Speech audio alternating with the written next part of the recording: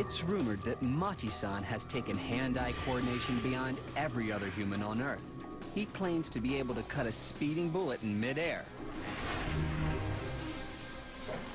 So we've come to a firing range outside the hills of LA to see if it's true.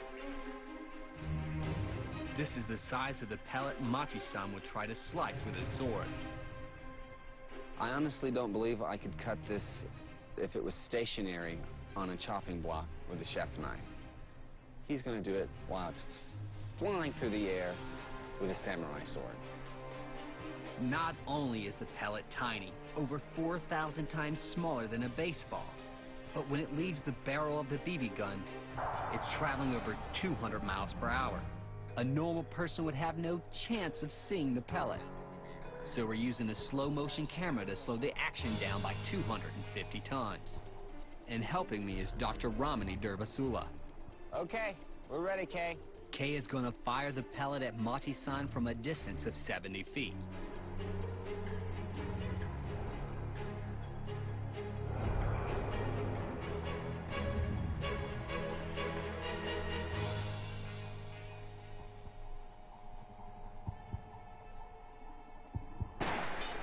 I heard it, but I didn't see it. I saw a flash. The blade went by.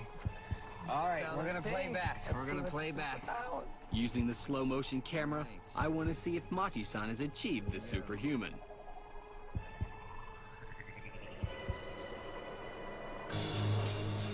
Oh, man. Wow. Oh, you can see the piece go one way and the other one go that way. Oh, that was amazing. But how does Dr. Ramani explain what she's just witnessed? This is about processing at an entirely different sensory level because he's not visually processing. This is a different level of anticipatory processing, something so procedural, something so fluid for him. A normal person would take 3/10 of a second just to register the sound of the gun being fired before they can even start to think about reacting.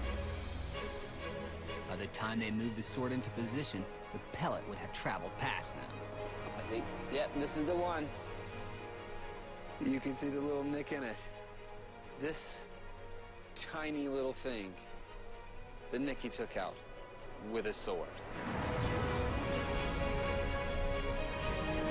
This is absolutely superhuman.